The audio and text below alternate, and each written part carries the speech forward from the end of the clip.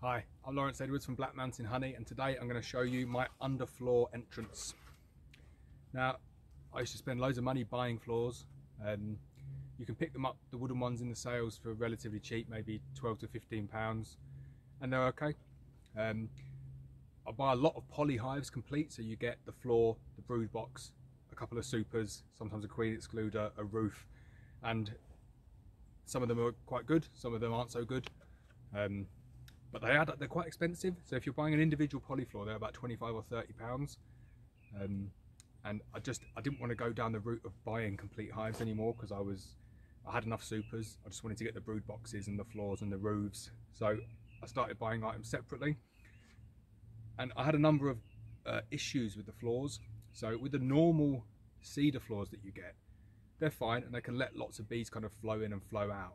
But then you have issues over winter.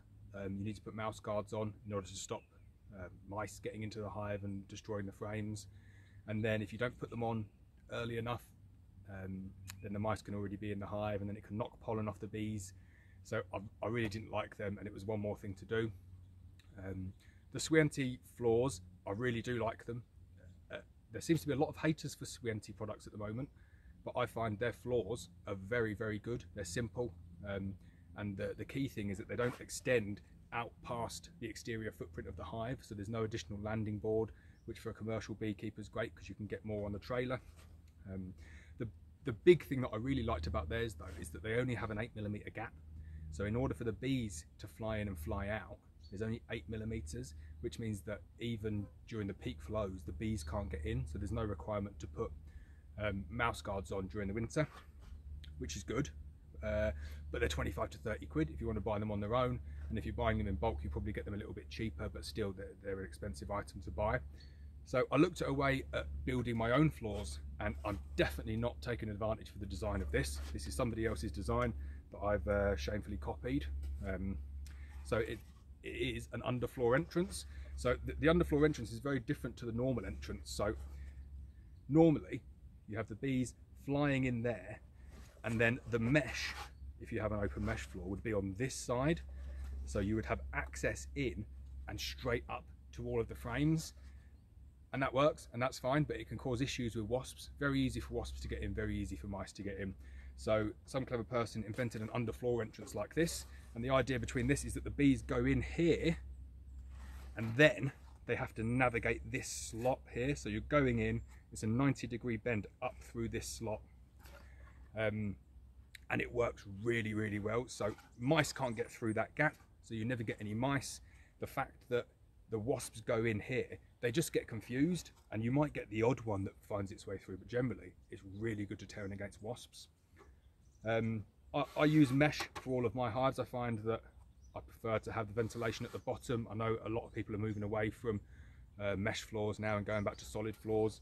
So I will have a look at that potentially in the future, but at the moment this is what I'm doing. So I build these myself. So I buy the mesh online. You can see it's a galvanized mesh. It corrodes a little bit, but it's fine. Doesn't ever come into contact with any of the frames. I keep it flush. So a lot of people will put a strip along around the edges there, and then they'll work it as a top bee space floor. All of my hives are on bottom bee space, so I can keep the floors flush, which means it's a lot easier to make. And then all I do is I go and buy some timber. I chop it to size, and I'll put a couple of pictures up to show this. I do this kind of en masse, so I do kind of 100 at a time. And then I glue it. The glue you can see here, give a bit of a close-up. Just use Gorilla Glue, and I screw it. And as you can see, it's rough and ready. Like, do you know what I mean? You've got cracks in there, glue spilling out, don't care. It's a functional floor.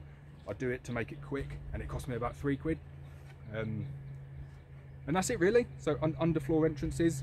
If you want to have a go at making them, I can probably get a copy of the designs and put that up on the website, www.blackmountainhoney.co.uk.